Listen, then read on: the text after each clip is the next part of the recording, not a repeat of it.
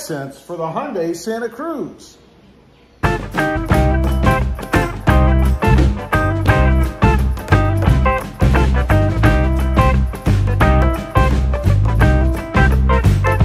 Well, good afternoon everybody, and welcome back to Rodmotive MT.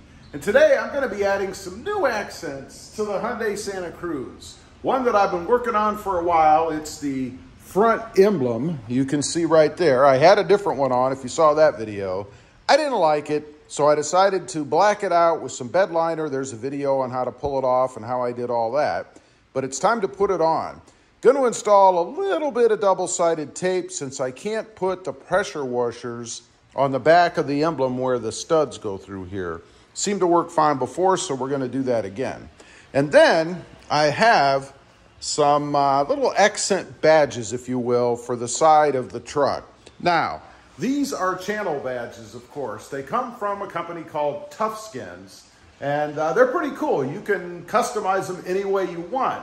I'm just using them for advertising, obviously, for the channel.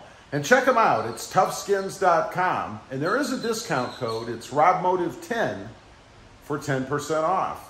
So let me show you those. I'll show you the badge over here as well. This is the badge. It's been drying, curing, resting for a few days. So it should be ready. Probably, if I'm being honest, could go a little bit longer, but I'm impatient and I'm ready to get it put on. The other thing, these badges I was talking about, they're right here. Again, they come from Toughskins. And what we did, they are adhesive back, so you could stick them on with adhesive if you want. I didn't want to do that, so we actually got some flat magnetic material, if you will, I guess. You can get it on Amazon, anywhere. And then cut it out, put it on the back, stuck it to the adhesive, and then these become magnetic badges. I'll show you. Here's a metal cabinet, and they just stick on like so. Same way that they're going to go on the Hyundai Santa Cruz. Now, you might be wondering, is the magnet strong enough to hold them on? Well, I've had them, these actually, on a different truck. They work just fine. And I have them now in a different color on my current Toyota Tacoma. One on each side here in a color to match the theme. That's going to be changing, by the way. But I've never had any problems with them flying off or anything at highway speeds, anything like that. So they hold on really, really well. So next up, I'm going to put a little bit of double-sided tape, as I mentioned, back here.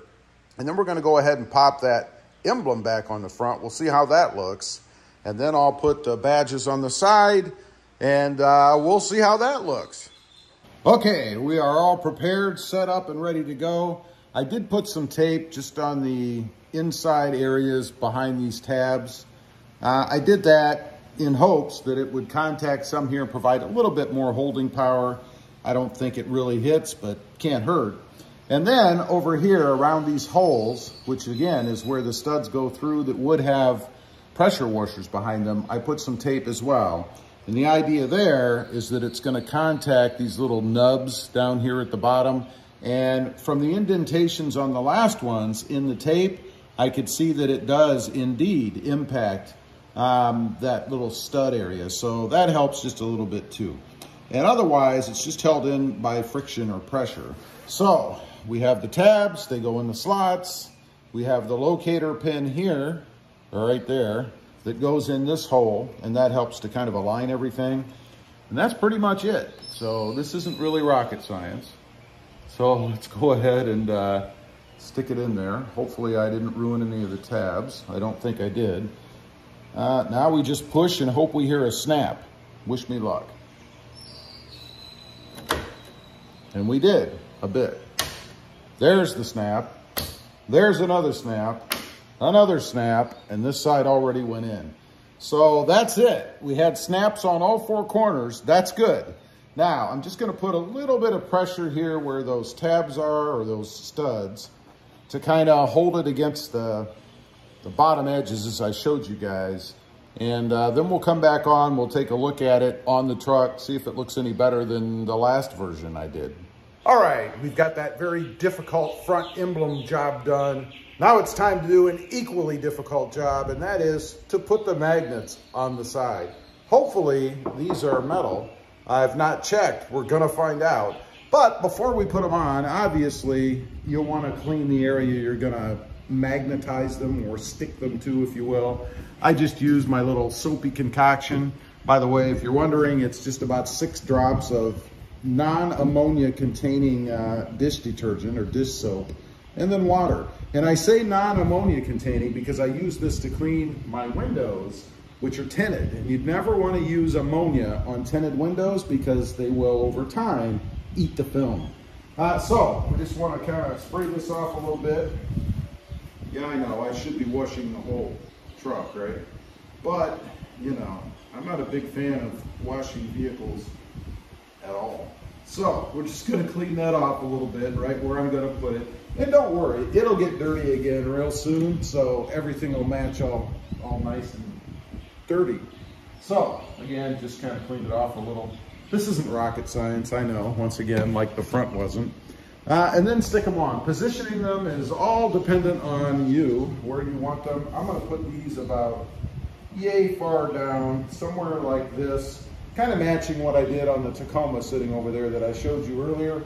So we're gonna just take a guess. We do want them to be straight, so I guess I have to get down a little bit. You know, get down, and we're gonna put it about right there, I think. Good thing about magnets is, you know, hey, if you want to move it or it isn't straight, it's pretty simple to do. And I might actually grab a level, put it on the bottom of the letter, just to make sure it's level. Let's see. Okay, it took me a couple minutes to find my level because my wife decided it needed to be somewhere other than where I normally keep it. You ever have that problem? All right, let's see. Let's see if I got it level. This is a very picky thing, of course. And the answer would be no, it's way off level. But I have a feeling that sitting it on here is never going to be level anyway because of where we're putting it. So we're really going more with the naked eye and how it looks. So I think about right there is perfectly fine. I'm going to go do the other side. We'll get a broader look at it. You can see what it looks like. All right, we've got both sides on. They should be pretty much equidistant from the top or the hood area. At least that was my goal. That's what it looks like on the side of the truck. Again, it's a little bit of an advertisement for the channel. Rob Motive, it's missing the MT, but if anybody's looking, they'll certainly find all the channels under Rob Motive. But that's what it looks like over there. Let's go back over here. That's what it looks like there. And I am happy to report that the fender is metal. At least enough metal in it so that the badges actually stick. So before we sign off here, let's take a quick look at what I've got on this truck so far in the way of modifications. These are all aesthetic. Of course, we have the license plate bracket. Not much of a mod there. We do have the Santa Cruz lettering. That's pretty cool. I like that. I think that looks really good. Let's go over here. Oops, missed the back. We have the channel name, of course, there, as well as a badge over there. That's pretty cool. I do need to change that one out to Rob Motive MT. Just have to go ahead and get them. Again, over here on the side, the new little emblem or badge. And I did put the caps over the mirrors. This is a faux carbon fiber. It's not real. It's kind of like a pattern in plastic, if you will. But they came out really good. It's not a perfect fit, but it's very picky where it isn't. I think these look pretty cool. Just add a little bit of accent coloring and design to the Santa Cruz, I think. And then the latest, the front badge in black. One more time over here, the other badge, and of course, the mirror cap. Now, inside, I am going to see about getting some covers, some sill plate covers to protect this area, as well as in the back here. I think they're definitely needed. I just heard from somebody the other day, left me a comment on one of the videos about how somebody had gotten into their Santa Cruz and scratched that sill area because it's not protected. So I definitely think it's something that the truck should have. Do have a couple of other things coming too. I'm waiting on delivery to finish one mod I have coming up, and then a few other things that I've ordered. Anyway, leave a comment. Let me know. What do you think of the new badging on the front of the truck and the little advertising badges I have on the end? And don't forget, if you want to get something like those, you can get any pattern or design that you want at toughskins.com. Check them out. Also, real quick, I do have 2 additional channels. Rob Motive, all about the Toyota Tacoma, and Rob Motive JT, all about Jeep Gladiators.